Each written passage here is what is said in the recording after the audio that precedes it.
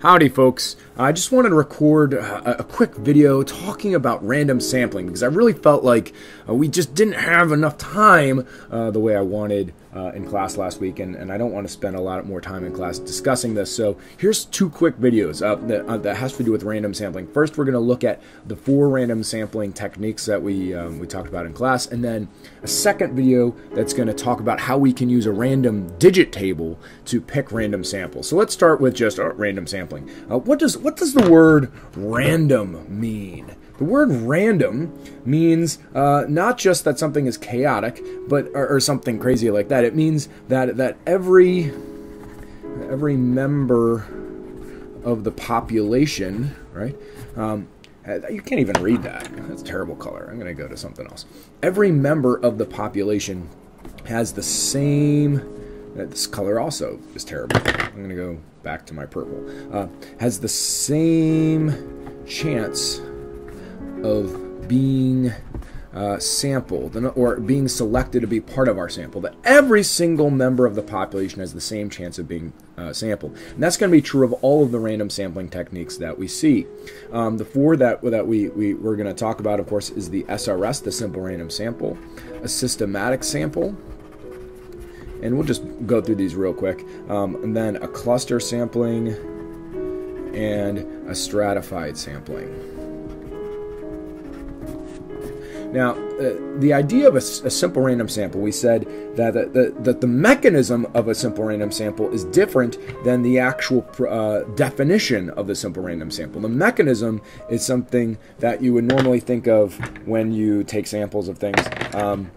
You think of pulling names out of a hat, or randomly giving people numbers and randomly picking numbers.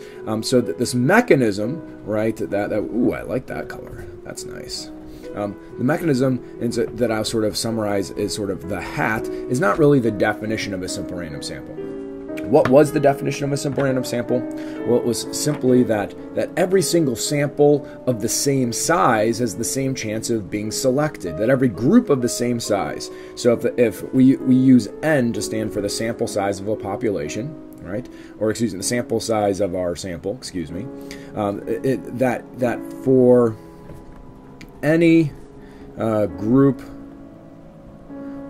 any groups of the same size, right?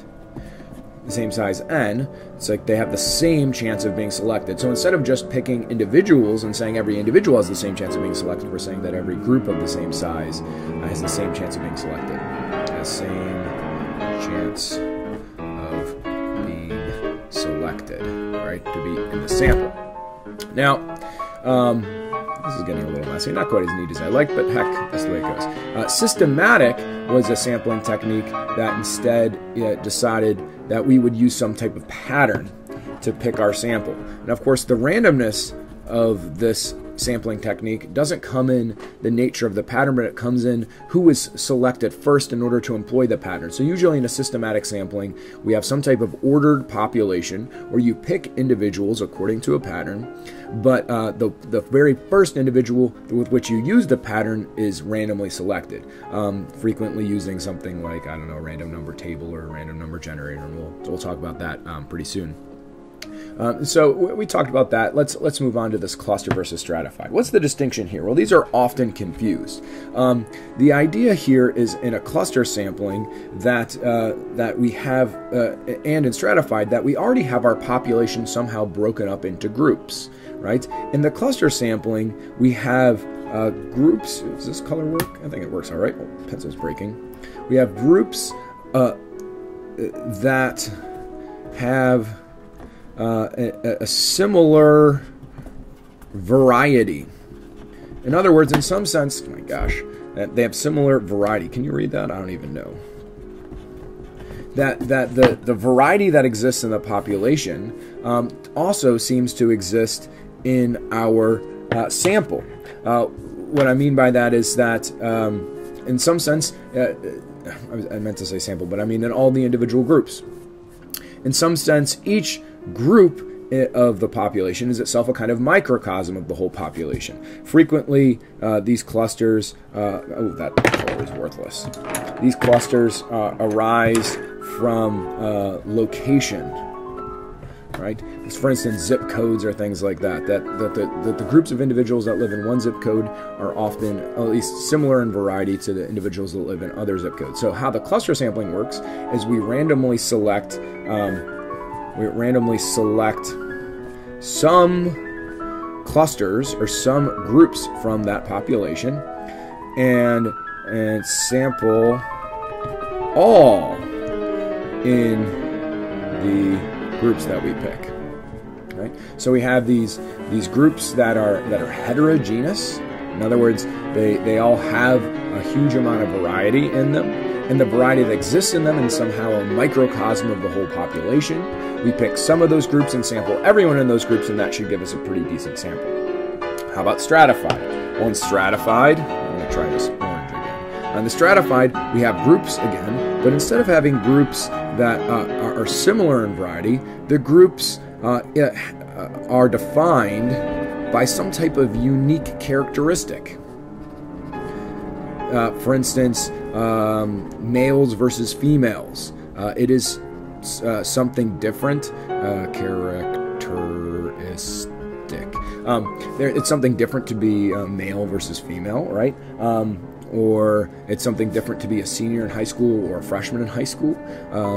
It's something different to be retired versus working. And so there's some fundamental, unique characteristic that already unifies and separates parts of the population. And so what we want to do sometimes is we want to have some from each of these groups to be part of our sample. And so this is what we would have in a stratified kind of sampling, where we would randomly select some people from every group. Right? And so here's that idea that in stratified, every single group is represented with some people. The difference, of course, for clustering is that only some of the groups are represented, but everyone in those selected groups gets to be part of the sampling. And it's kind of intuitive once you kind of get the ideas of why that should work. Now let's go back to this curious definition of an SRS, right? The definition of an SRS said that for all groups of the same size, they have the same chance of being selected, right? Is that true of these other guys? Well, think about systematic. Systematic says you use some pattern, like say you pick every third person. Is there any chance that you and the person standing next to you will be part of the same sample? Absolutely not. There's no way. While each of you have the same chance of being selected, as making it random, because there's no way of knowing in advance whether you will fall in the pattern or not. Because of that method, there's no way that you and the person next to you could both be part of the sample. That is a random sampling, because everyone has the same chance of being selected, but it's not an SRS, because the group of you two have no chance of getting picked.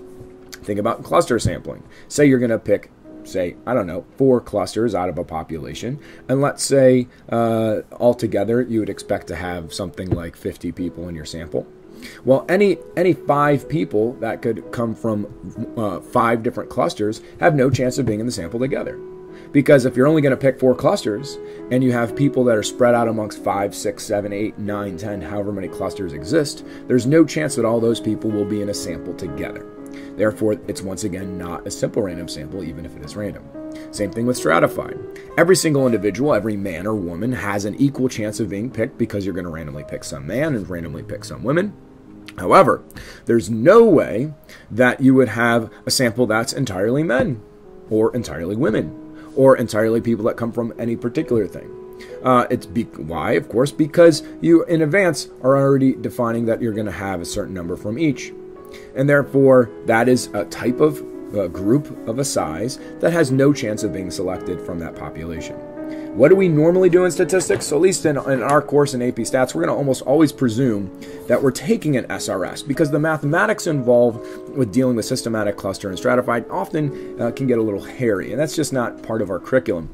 And so what you'll see is when we get into a lot of the serious mathematics of our course, one of the presumptions, one of the assumptions is that we're selecting samples using a simple random sampling, so that any group of the same size always has the same chance of being selected. All right, that's that. I think you should have it from there.